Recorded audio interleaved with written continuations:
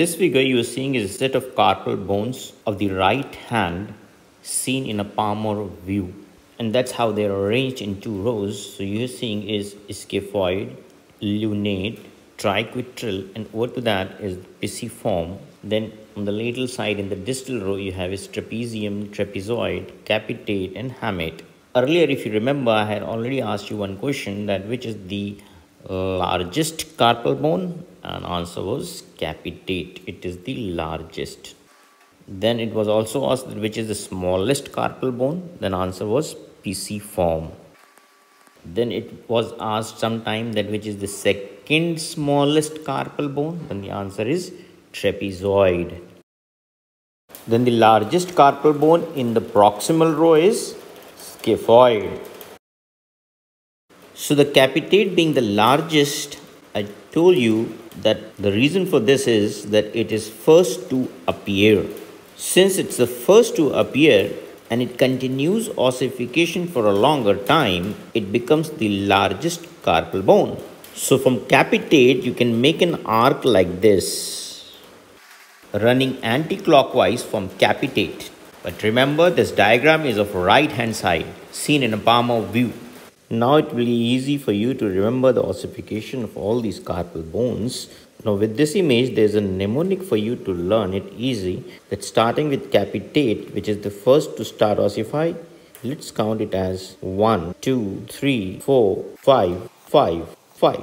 This is how you can remember these carpal bones which are arranged in two rows. But the pisiform, which is overriding the triquetral, this is the last to appear, and it appears at 12 years of life. So the mnemonic is 1, 2, 3, 4, 5, 5, 5, 1, 2, 3, 4, 5, 5, 5, and then the 12 means puberty. So that was just a mnemonic to make you remember the order of appearance of these carpal bones. And we talk about 555, then remember the order is anti-clockwise. Scaphoid appears before trapezium, trapezium appears before trapezoid. Now talking about the individual and little more precise origin, appearance of these carpal bones. So the capitate, it appears around 2 months of life after birth. Later on, hamate appears a little after to the capitate, and it appears at 3 months of life.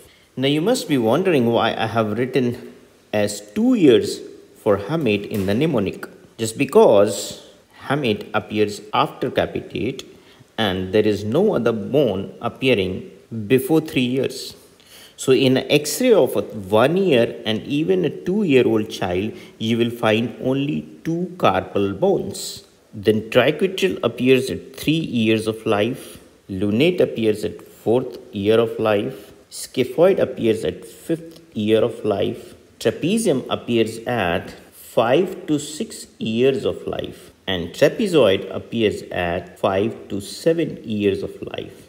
So you'll find a lot many variations among these ossification centers because the research work, it keeps on going in different parts of the country, in different regions of the world. People come up with different data, but the somewhat approximated data is this what I have taught you.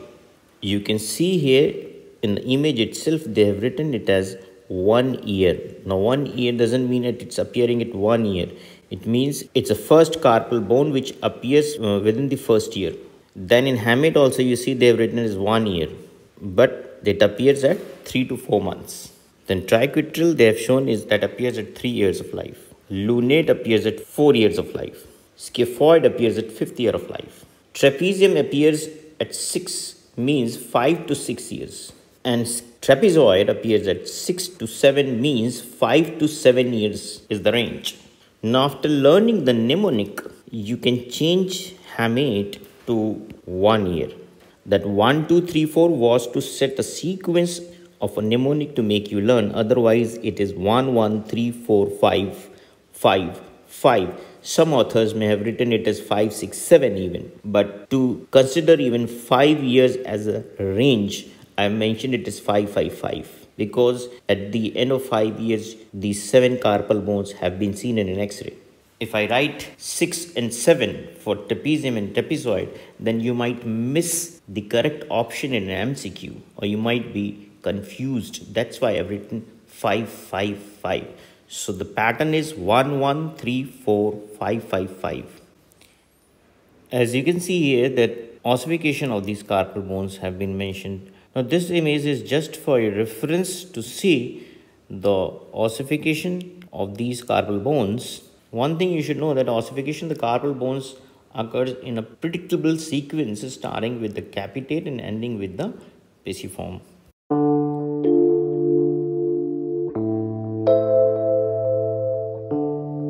Now here you are seeing is an X-ray which normally is asked in your exams, especially in your FMT forensic exams, to judge the age of a child by seeing an X-ray of the hand. So you can very easily see in this X-ray that two carpal bones seen here at the carpal region. One you can see is this one, and other you're seeing is adjacent to this on the medial side, right? So only two bones can be seen here. Now if it is asked like what is the age of the child, or let me create an MCQ for you.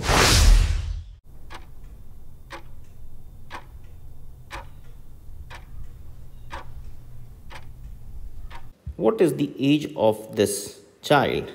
Is this less than 1 year? Is this more than 1 year? Is this more than 2 years? Is this more than 3 years? What will be your answer? From what I have taught you, you can easily guess the answer.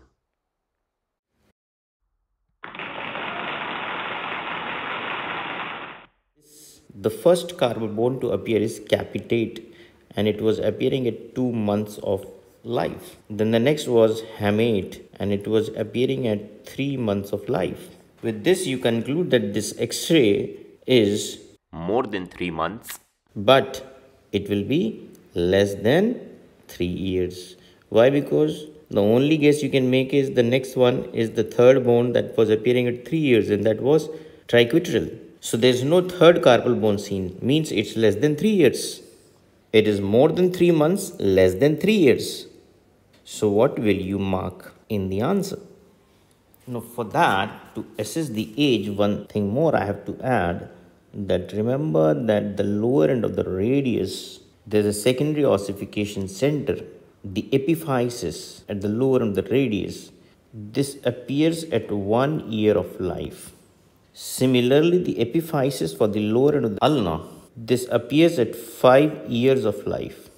Now I hope you will be able to guess the answer, because in this skiagram you are seeing two carpal bones, capitate and hamate, means this X-ray is beyond 3 months of life, but you are not seeing the secondary ossification center or the epiphysis for the lower end of the radius, which is not there in this diagram.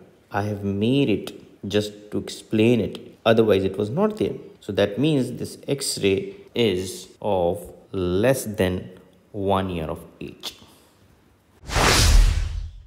Now you focus upon this X-ray. This again is an X-ray of a child. Now tell the age of this child in this X-ray.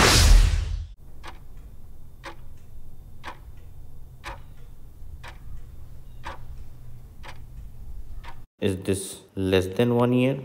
Is this more than 1 year? Is this more than 2 years? Is this more than 3 years?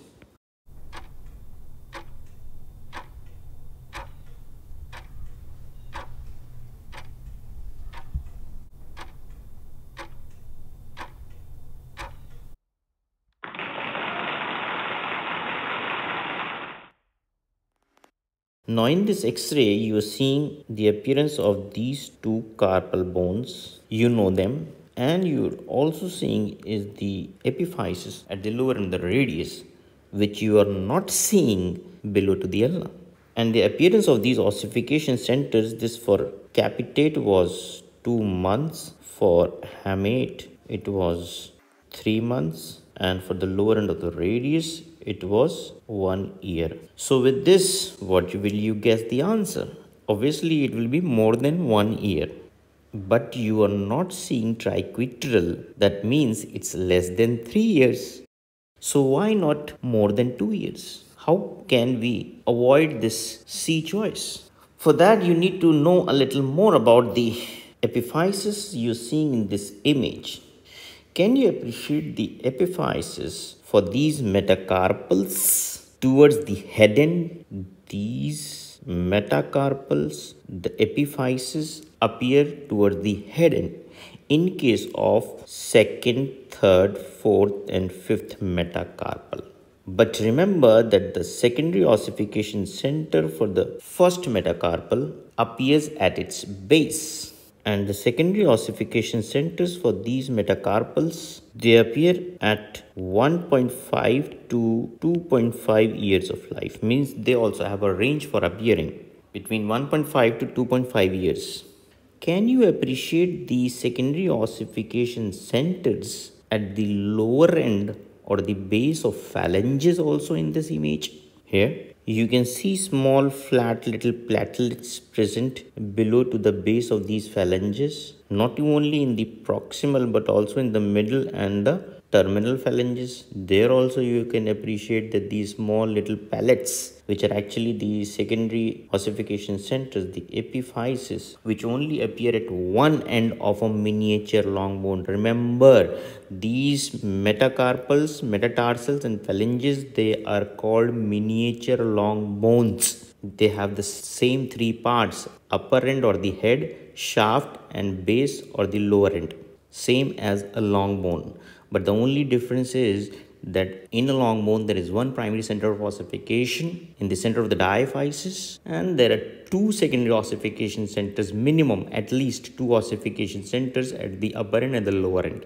But these miniature long bones, One primary center at the diaphysis and only one secondary ossification center. either towards the head end or towards the base. So metacarpals 2, 3, 4, and 5, they have this secondary ossification centers that appears towards the head end. But phalanges and the first metacarpal or the metatarsal, their secondary ossification centers appears towards the base. And it's only one ossification, secondary ossification center that appears in a miniature long bone.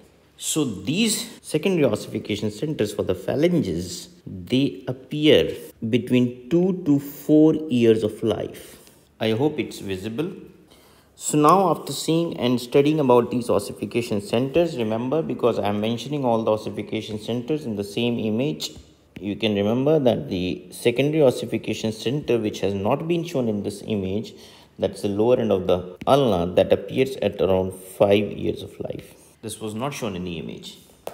Now, after this concluding, you get to know that this X-ray, because of presence of capitate, hamate, lower end of radius, and the epiphysis of metacarpals and phalanges is also there. That means this X-ray is of a child who is more than 2 years of life, but less than 3 years, because there is no triquetral bone or there is no other carpal bone except these two. So the answer here will be that this child is of more than 2 years of life.